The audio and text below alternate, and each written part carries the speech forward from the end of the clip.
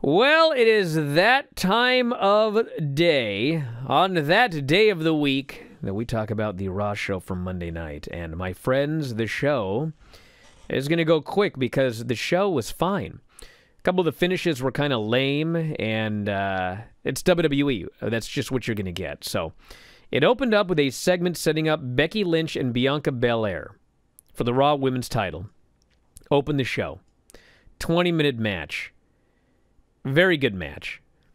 The talking point, the key to the match, is that Becky ripped off the corner pad, Bianca got sent into it, and then Becky rolled her up and grabbed the tights and pinned her. So, since SummerSlam, Bianca has now lost 4 times to Becky Lynch. And I was baffled because, and he's not wrong, but Dave last night goes, well, that's what they're doing to continue the story. I'm like, continue the story? She's beaten her 4 times. And of course, you know what happens in WWE when you have a babyface and they face the champion 4 times, and regardless of how it happens, they lose every single solitary time?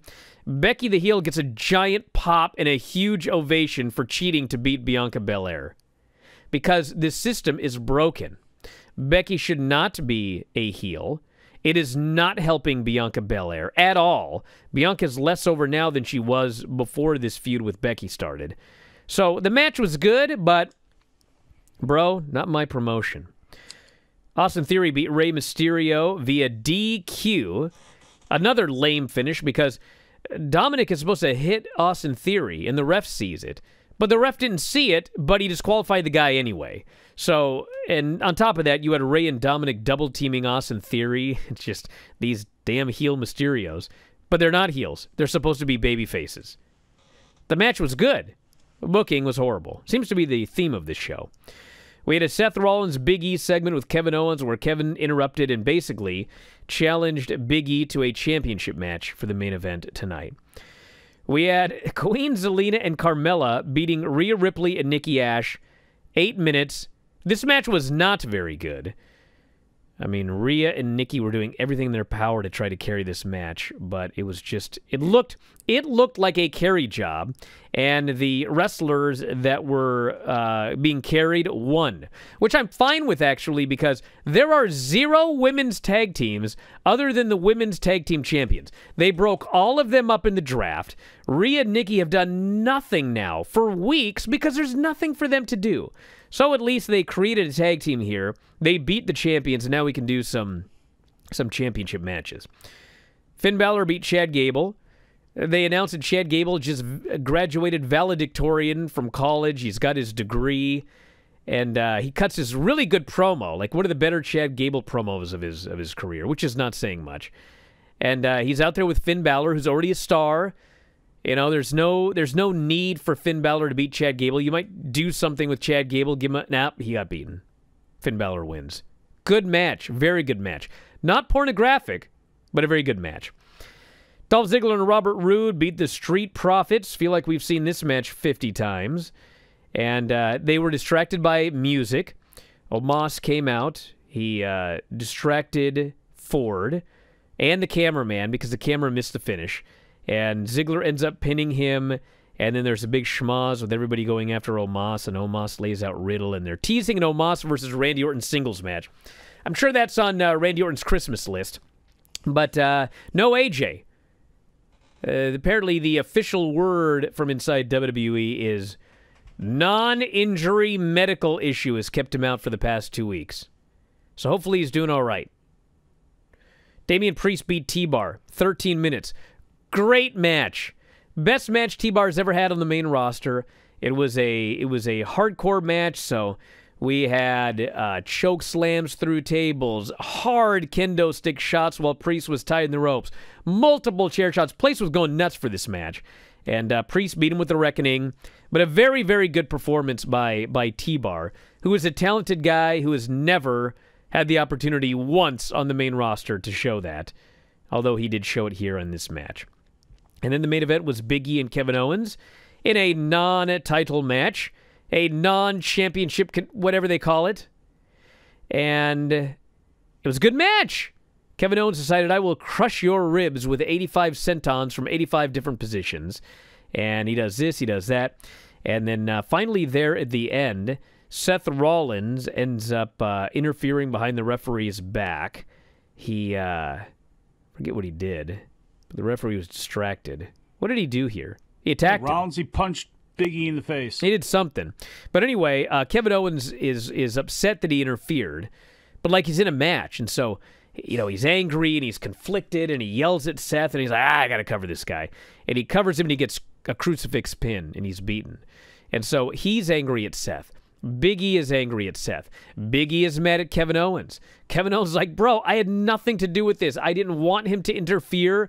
I didn't immediately take advantage of it. Big E wants to hear nothing of this, and he lays this guy out with the big ending. I don't know about you, but I watched this and I thought, man, that was a heelish move by old Big E. That wasn't very nice. Dumb finish. But Dave liked it. No, it's dumb. I'll tell you, this is why. It's their story, so they can tell these things however they want. But there were a couple of times during this show that just stuck out like a sore thumb. This is a non-title match. This is a non-title match. So Kevin Owens could have won, and it would have made a lot more sense for the rest of the story. And some of this has to do with blocking. The referee, they're showing him, and he's looking at Kevin Owens. And you see the referee looking at Kevin Owens, and Kevin Owens is looking at Seth Rollins, who hits Big E. Now, after all of this is done, Kevin Owens is saying, well, look, man, look, we knocked heads, and even though I saw him, we're in a match, and I'm trying to get the... All you had to do is have the referee be in front of Kevin Owens' vision. That way, that heelish act, nobody would have seen it. The only person that would have known would have been the fans and Seth Rollins. Big E falls back. Kevin Owens goes over, gets the pin, or if you didn't want to do that because it makes Big E look weak, whatever. It doesn't really make any sense to me, but, either one of them, kicking out and getting the victory or Kevin Owens just getting the win, it makes more sense for the story, especially with how Kevin Owens was apologizing afterwards. He shouldn't have seen Big E deliver the punch unless he's working in cahoots with Seth Rollins, which they've already established on the show he was not. So the whole thing, the way it was blocked out and the way it ended, that didn't make any sense. And again, it's their story to tell, so they're going to tell it how they want to, and they want that, I guess, tension between the groups, but you could have created that tension in a far more believable, in a far more organic manner than how they did it. So that was my issue with that one. I don't know if you want to talk about that or if you want me to get into some of the other things on the show, but that was my real issue with that. Go for it, Mike. Okay, the only other things really... T-Bar and Roman Reigns, or T-Bar and Roman Reigns, T-Bar and Damian Priest. Damian Priest is a star. He's a future champion. My issue with this is just, why couldn't you have built this up over like 4 weeks and really had Dijak get something on Roman Reigns, keep doing this, on Damian Priest, where this wasn't just the blow off and maybe we see Damian Priest onto something else. I think you had something there with these two guys. You hear how the crowd responds. It's two big dudes just beating the hell out of each other, and I did think they've missed the mark with that. That was a little disappointing as well too. So really, other than that, Bianca and Becky, you're just going to run into this problem because Becky is so cheered, and Bianca, one of the issues I think with that part of the story is you have not established Becky. You haven't really told the story and had your announcers tell the story that Becky is always able to get one over. And she's so full of herself right now, and she's got so much confidence. She's like Connor in his peak, Ricky Hatton in his peak. She's just floating on another level where these things keep happening for her, and she gets these victories, and she's cruising. Unfortunately, they haven't told that story, and Bianca just looks weak every time she loses, as opposed to this old vet is really getting one up on her, but if they just meet one more time, then I know Bianca's got her. Unfortunately, I think they're turning the crowd into, well, Bianca's not going to win this anyway. We see Becky on with Liv, and no one's really gained what they should have in all this. That's what I think. Well, that's a Raw report, everybody. I'm sorry it wasn't more exciting, but that's what happened on the show. Eric Tyler Mullins wants to know, if you had no restrictions at all in your diet, what food would you love to eat over and over again? Cup of noodles is my favorite. Your choice is cup of noodles? Uh-huh. Not a steak or escargot? Nope. Cup O noodles. Yeah, that's the only thing that doesn't upset my stomach. Well, I think the question, Granny, is if it didn't upset your stomach, if there were no consequences, you could just eat any food. I still say cup of noodles.